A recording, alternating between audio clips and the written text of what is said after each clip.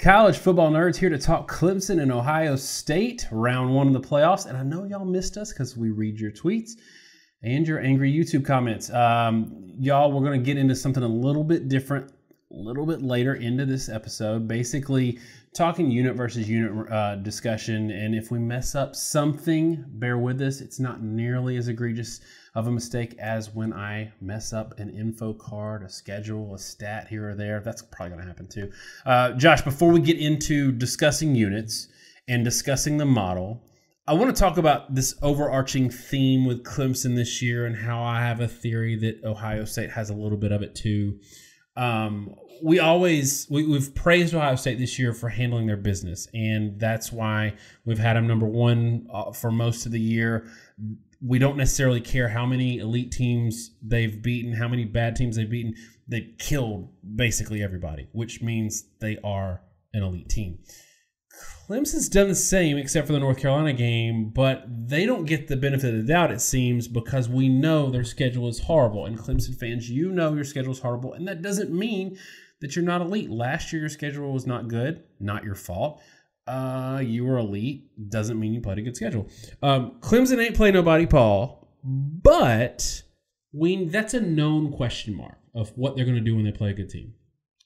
Ohio State's played some good teams, but is it fair to say there's still a huge question mark around Ohio State because they have yet to play anybody even remotely close to Clemson's caliber?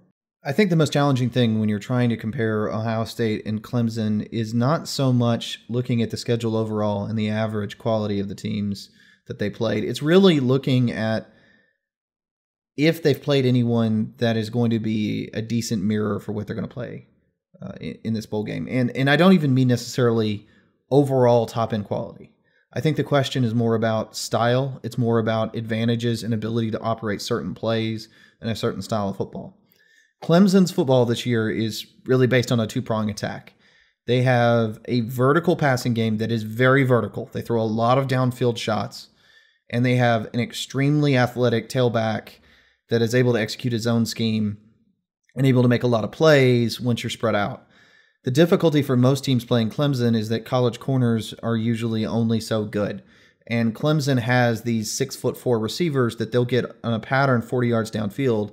And they also have this first-round draft pick quarterback that can throw the ball with a tremendous amount of velocity and put the ball on the money downfield over your corner's head, and the receivers just take the ball over you. It's a little bit like playing Alshon Jeffrey over and over again, but they really are all NFL caliber guys at that height and with the athleticism that goes with it and the quarterback that can deliver it. I think Wisconsin showed a little bit with Cephas that they were going to throw downfield. They were able to do a couple things with Ohio State throwing the ball to Cephas, but Cone is not Trevor Lawrence.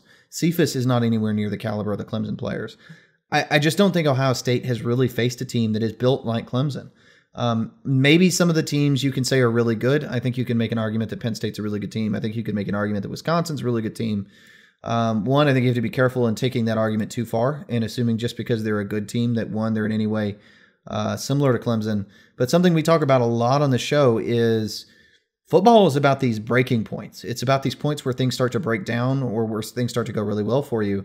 The thing that defined the Clemson-Alabama game last year was that Clemson had some deficiencies in the secondary and deficiencies in the pass rush.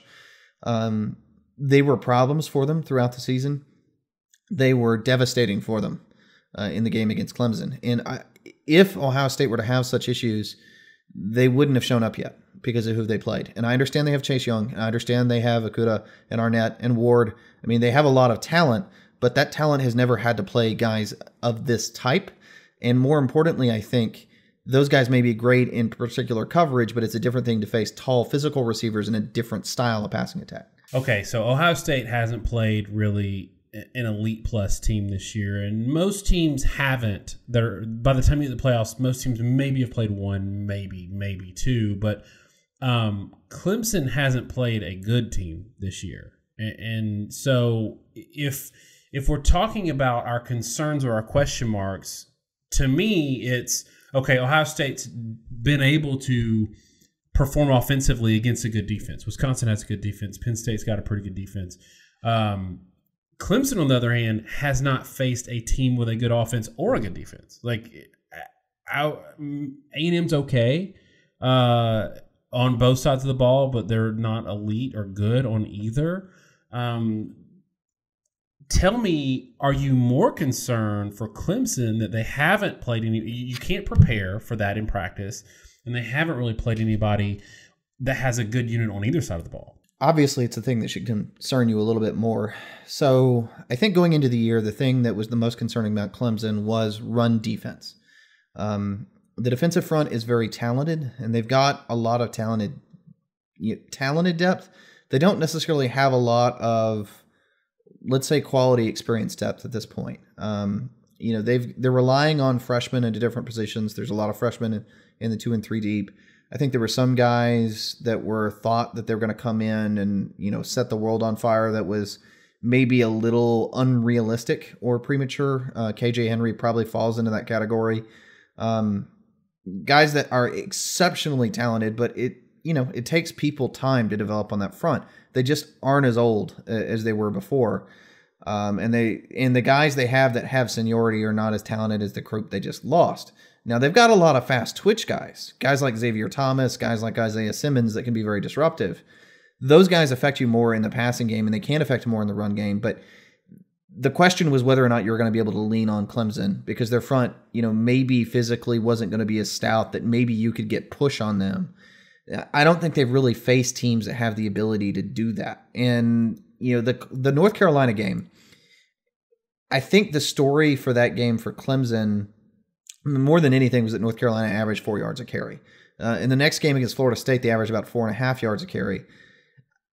I think what we saw in that game against Clemson, and the thing that made them look, somewhat mortal, and they only gave up 20 points, was just the fact that North Carolina could run it.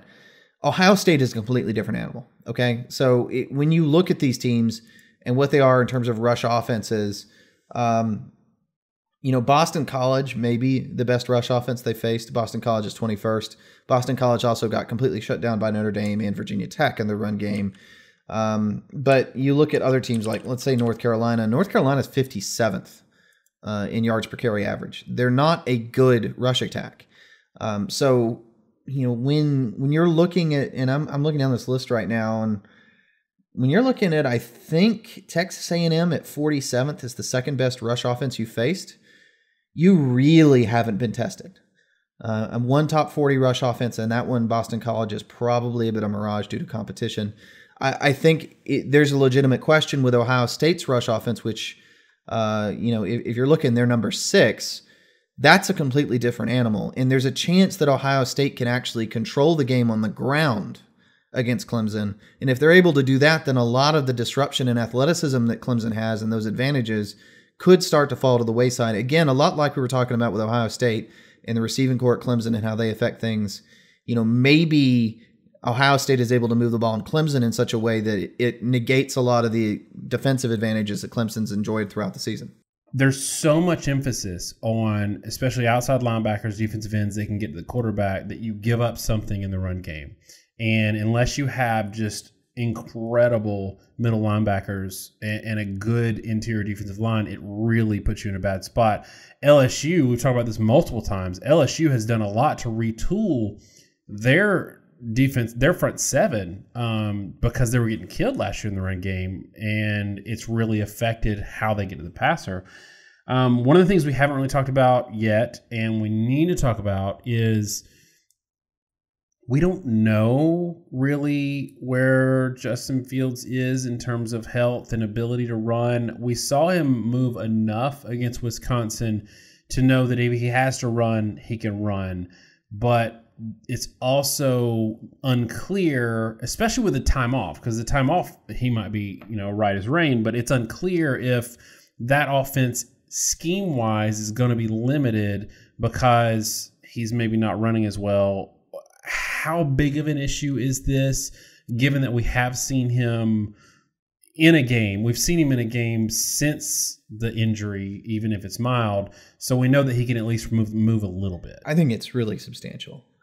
And it was really when Fields got warmed up and got a little healthier that they moved the ball better against Wisconsin. They struggled a little bit early, and I think they struggled because they were trying to limit Fields' exposure. I mean, that offense is built around the zone read because, and I've said this 1,000 times over the course of the season, I'll say it again, Ohio State's biggest strength is that Fields has a very live arm. They have very fast, good receivers. They split those receivers really wide, and then they use the entirety of the field. And it's difficult to stay with Ohio State's receivers, especially on the long developing deep routes that they use and the throws they make to the boundary, which all leverage Fields' arm strength. And then when you're that spread out, not to be able to deal with Fields as a runner in J.K. Dobbins, because they're doing that zone read concept, which means you're basically getting a free blocker out of that. And now if a linebacker takes the wrong angle, the safeties and the corners are way too spread out to deal with it, and you end up with huge run plays.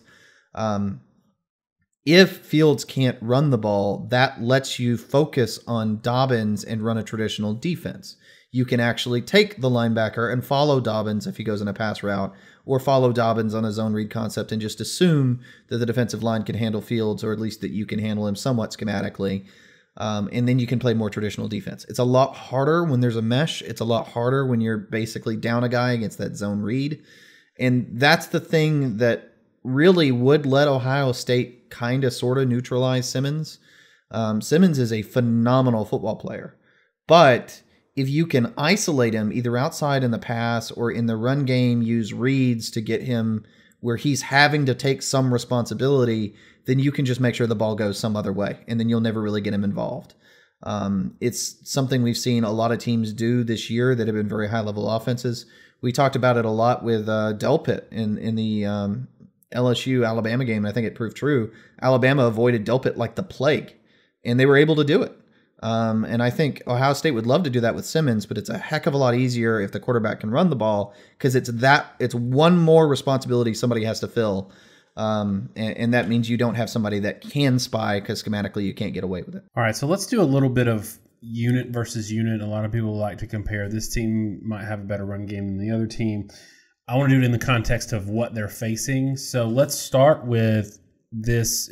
And I don't necessarily like. Another thing that people like to do with unit discussion is run game versus front seven. Well, a lot of teams are using safeties in the run game, and a lot of teams have liability with cover corners who can't tackle. So I'm going to make it easy for everybody.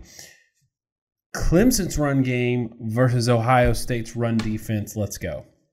I think Clemson's run game is at a disadvantage against Ohio State's run defense. And I think I do too. And I think that's fair. And when you look at what Clemson has done in these big games, even the ones they won, the shocker last year against Alabama and the other big Alabama games, they have not run the ball well in those games. They haven't run them well in almost any of those games, and I don't really expect it to be different here. 4.3 yards per carry is a solid outing last year against Alabama. Now, that was 4.3 yards per carry, most of it late. That's still not anything near the 6.5 that they were averaging in that season.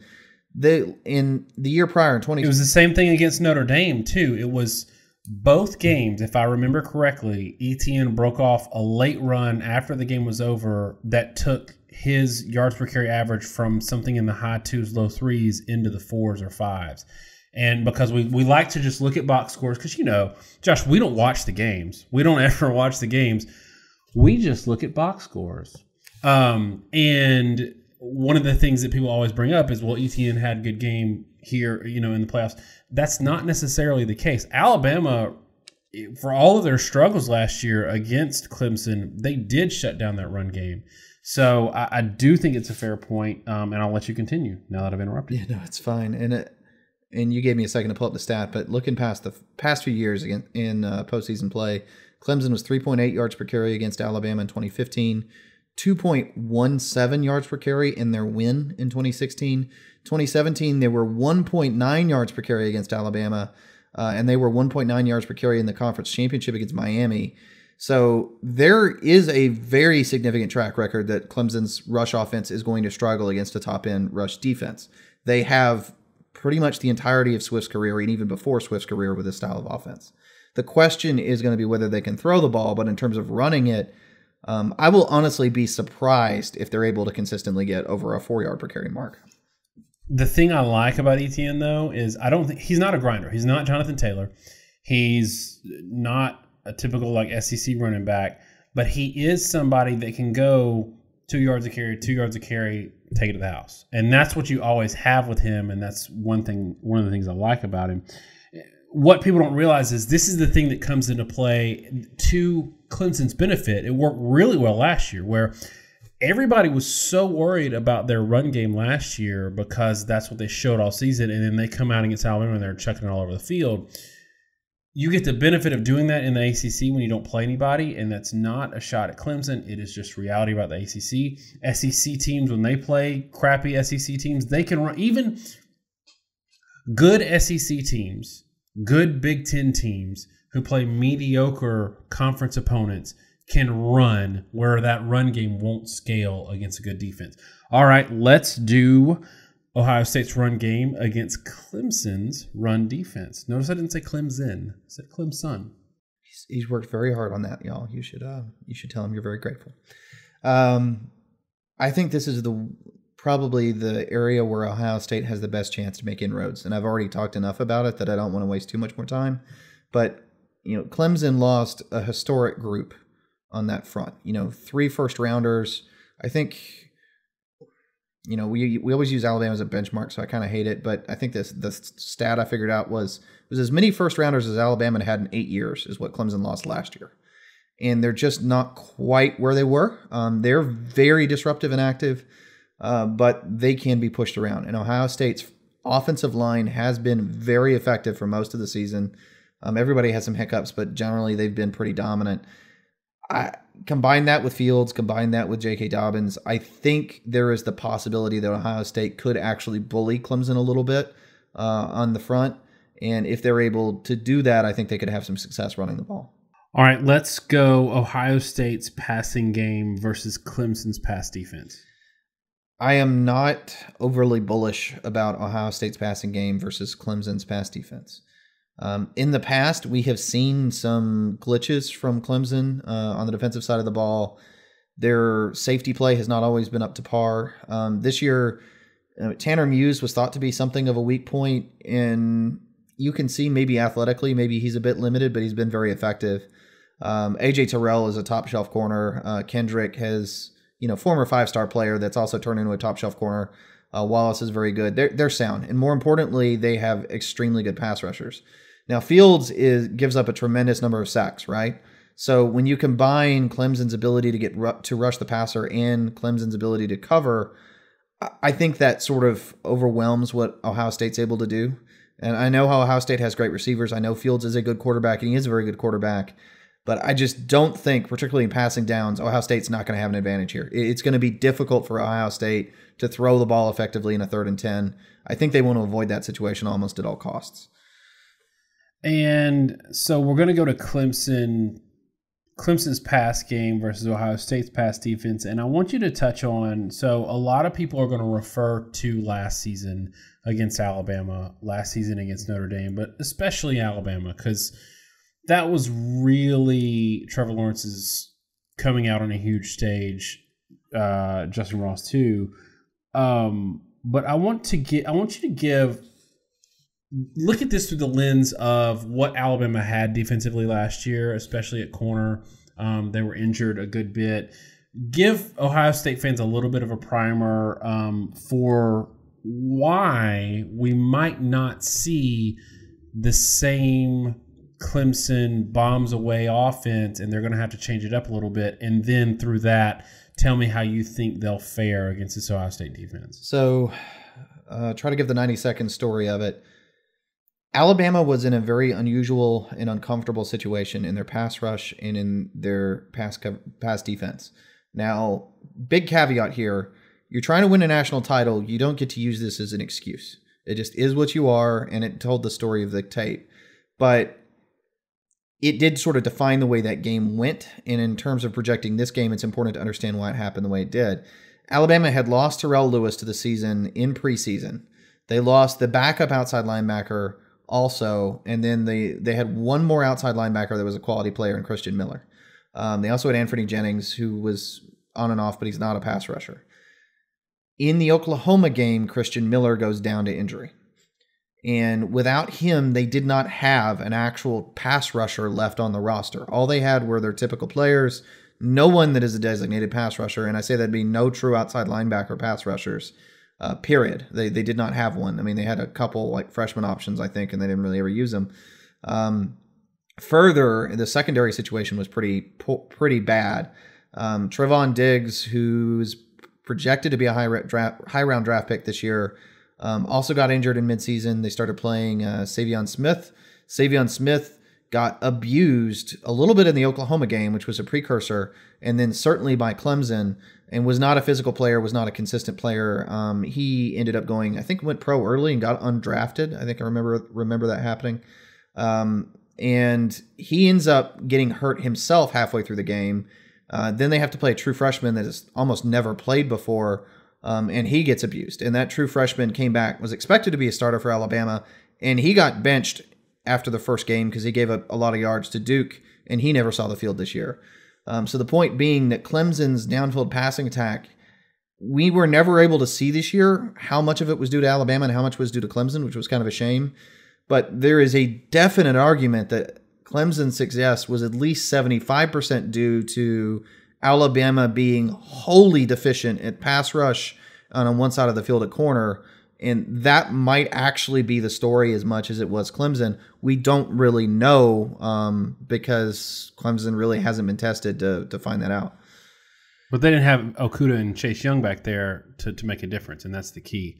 Tell me, so based on all of that, you're having to make a guess, but tell me what you think. Clemson's pass offense versus Ohio State.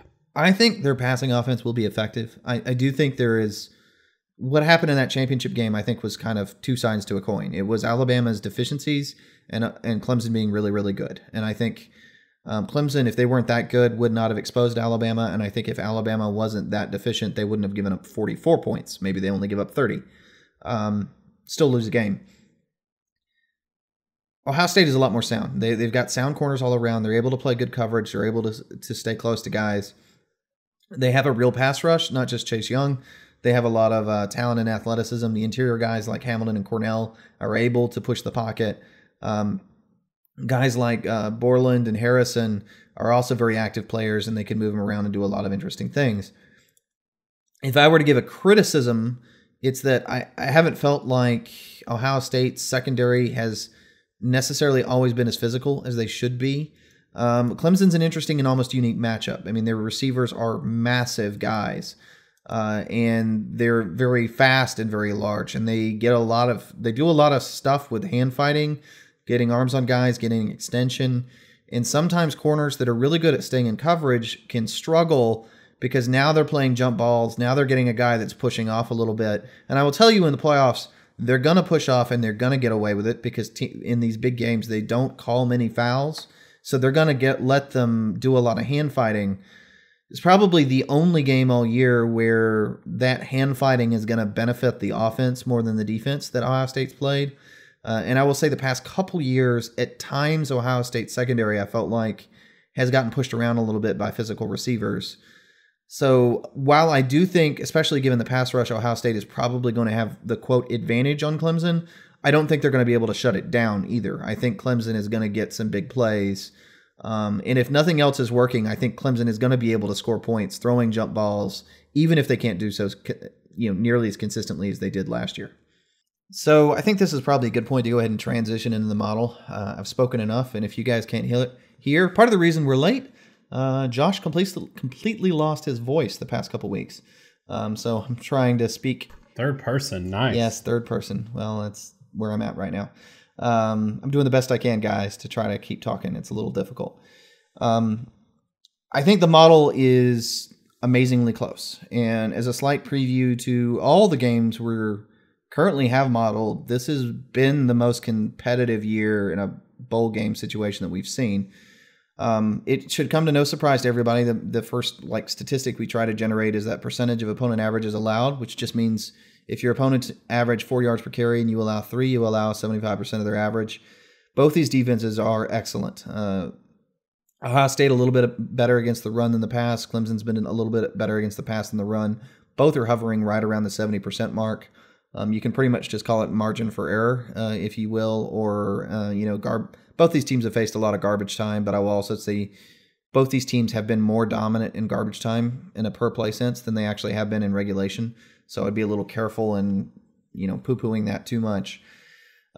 These are very good offenses, but they're better defenses. And both teams averaging around 6 yards per carry, both teams averaging over 8.5 yards per attempt. I think the notable thing here, though, is that the defenses are so good on both sides of the ball that they kind of trump the offensive production. And the model's projection here is basically that both teams will run it some, and neither team will be able to throw it very well. 4.05 yard per carry, roughly, within 1/100th of a yard different. 1.5 100ths of a yard different between the two teams in the rush projection. So pretty darn even.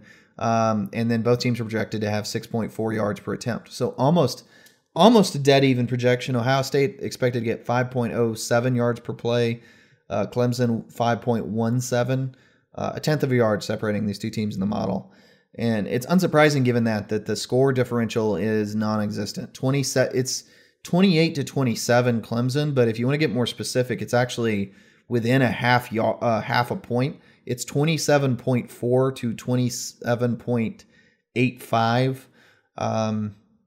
This is a darn close game. And essentially what it's saying, these two teams have been effectively equally dominant against their competition, more dominant defensively than offensively, so it projects a low-scoring game where they're very evenly matched. And right now, Clemson's sitting at a 2-point favorite. It's interesting that they came out around a 2-point favorite, and it really hasn't moved much. So I'm not surprised that's the model is right in line with Vegas. It is tough. We're having to compare across conferences, and that's when the model really sometimes chokes because these teams, especially the Big Ten, didn't play a lot of marquee OC games, out-of-conference games, Power 5 games, and Clemson didn't play anybody in conference. So it's really hard, but it's close. I'm having a hard time picking this one because of the question marks. It's not just question marks of like, oh, this team might suck, because that's what we have in September. This is the question mark of, oh, both of these teams are elite. Is there a unit that can get exposed? Because that's where we are right now because of who they played. I'm going to go ahead and give my pick. Right now, I love Ohio State this year. I love them. I am super scared that they haven't faced an elite quarterback. They haven't faced an elite offense. It's tough because I love J.K. Dobbins. I love what Fields has done, and I really like that Ohio State defense. But what I see is, and I don't really fault them a whole lot for the Wisconsin game. That was a groggy, sleepy first half for them, and a lot of things went Wisconsin's way. But I do wonder if Wisconsin's got a real quarterback and a real set of wide receivers, I wonder what that game looks like with a team that could keep scoring. I wonder. So for those reasons, I am going to pick Clemson in the unknown of unknowns, 26-21. Tell me what you got. So as you said, picking in this game, it's almost impossible because of the relative difference in the teams. And, this is a stat, we tweet out sometimes at CFB Nerds, and I feel like sometimes we give good stats, even if stats are boring, against teams with a winning record, okay? The Big 12 was 2-1, the ACC was 1-6. There's two keys there. One, the ACC showed that when they played teams with a winning record, they lost out of conference. These are P5 teams playing against P5 conference teams with a winning record. But two, the Big Ten only paced 3 teams out of conference with a winning record. They did not play anyone. That's not to say they were bad. They had a winning record in those games, but they only had 3 of them. And all 3 of them, I should say, were 7-win teams. There were, I think, Iowa State, Pitt, and I'm drawing a blank on the third one. Notre Dame. Well, no, not Cincinnati. Not Notre Dame, not Cincinnati, because they're not P5 conferences. It was Arizona State, I believe. So It's really hard. And as you said, our model is mostly looking at the data of what happened based off how you played, but you only played your own conference. And when the data points are this isolated, there is no way for me to control for it. I cannot, other than really overcompensating for these games. And I'll note again, I'd be really overcompensating for things like, maybe how Michigan State did against Arizona State. And that's not a reflection on Ohio State at all. Or similarly, how the ACC is not a reflection on Clemson. So your stats are kind of on an island, almost as if you were looking at a European soccer league versus an African soccer league. You just kind of can't do it. That said, I'm going to take Ohio State in this one, and I'm going to take it close. I'm going to say 31-28. That is dependent on Fields being effective as a runner. I think if Fields cannot run the ball, I don't think Ohio State is going to win this game. I think the 2-point spread is about right. A 2-point spread, if for those that aren't aware, that really means this game's like 55-45. It's anything under a field goal is effectively a pick 'em. It's less than a 60% chance either way.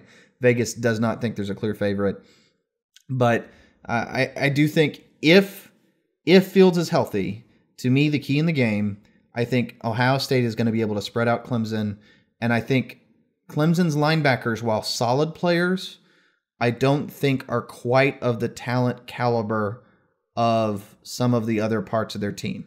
Skalski and Smith, I think, can be exposed a little bit. And if Ohio State is able to spread them out and really run against those guys in the zone read and keep Simmons out of the box as much as possible, I think they can do exactly what they did against Wisconsin. I've commented that's how Ohio State beat Wisconsin, and I think it'd be the same game plan here. They would do enough to keep them honest otherwise, focus on that one matchup, isolate it, and try to win it. That would be Ohio State's key to success. But it only works if Justin Fields can actually run the ball. So we do this from time to time, and I think it's worth doing now. We've both got this game close. If this game is high scoring, like in the 40s, who do you think that favors and why? It's a bit tough to say, but I would say if it's high scoring, it's probably going to favor Clemson. I think in a high scoring game, teams with I have a hard time believing that Ohio State's going to get to a high scoring game by being able to throw the ball over the yard. And I think if Clemson is in a high scoring game, they're going to be more comfortable in that situation, throwing the ball in high pressure situations where they know they've got to score to win. And they have the ability with their receiving core to just keep throwing punch after punch after punch. And I don't think Ohio State would be as comfortable in that situation.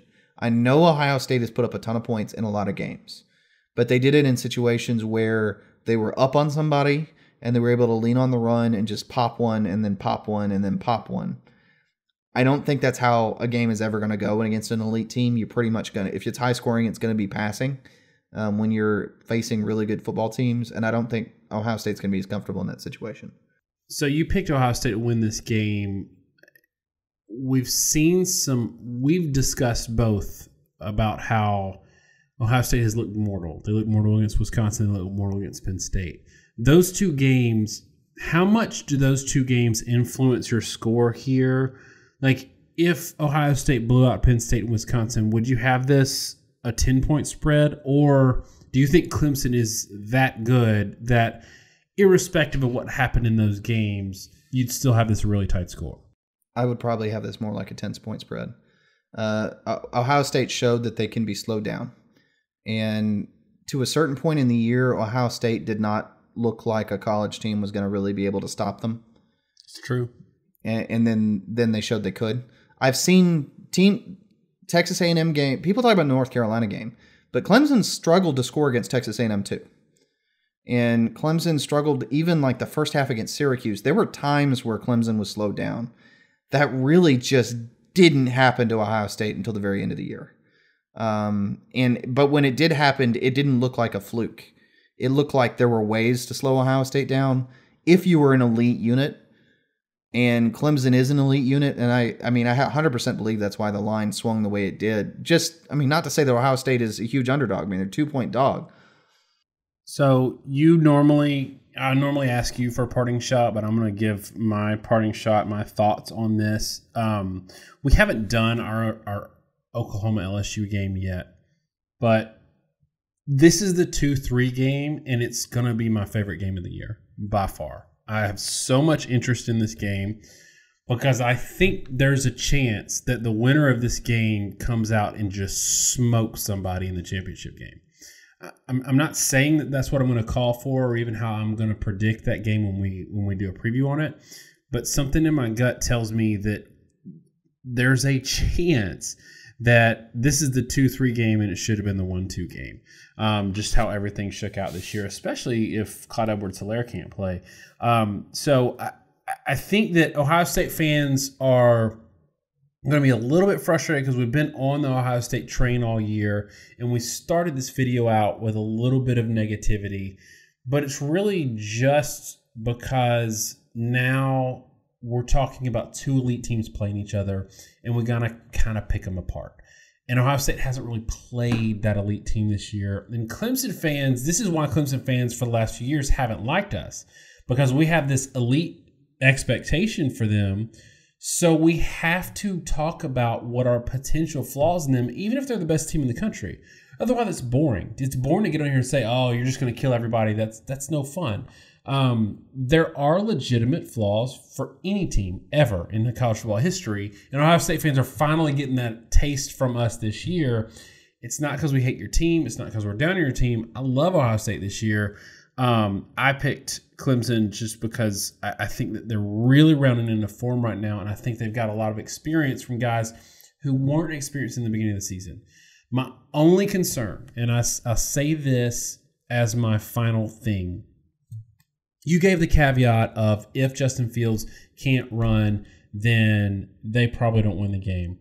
I give the caveat of if the Trevor Lawrence we saw at the beginning of the year only improved as a product of the schedule and not because of him kind of changing who he is, and he turns out to be interception prone and to be a little bit shaky, which he was for the first 4-ish games of the year, then I could see Ohio State winning and winning comfortably. I don't think that's who he is. I'm putting my faith in the fact that was just early season rust. But those performances, 6.5 yards per carry, multiple interceptions against trash defenses, it's not a good look. So it is there. But for now, I've got confidence in Clemson. I think they win this game. All right, y'all, that's going to be it for our preview. Thanks for waiting. We had to take a break. We had family stuff. We had everybody in the world was sick. But we are loving this discussion, and we're going to continue it with other previews, not just the other playoff game, but we're going to do a lot of bowl previews, so y'all keep an eye on that. And please remember, like and subscribe. We get a lot more views than we have subscribers, which means some of you knuckleheads hadn't hit that subscribe button yet. So go ahead and hit it. It helps the channel out a whole lot. And obviously, if you want to share us on TigerNet or 11 Warriors or the Rivals channel as well, it helps us out a whole lot. Sharing helps us out a whole lot. Also commenting, give us your score, let us know what you think. Thanks so much, y'all. Have a great week. God bless.